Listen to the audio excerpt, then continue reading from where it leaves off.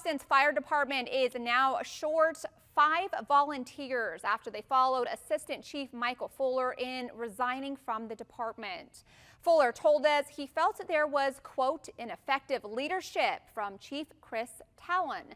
New Boston City Administrator Wayne Dial said the resignations will not impact emergency services, but Fuller says some valuable experience has been lost. Those people weren't showing up anyway. So we still have a very strong fire department.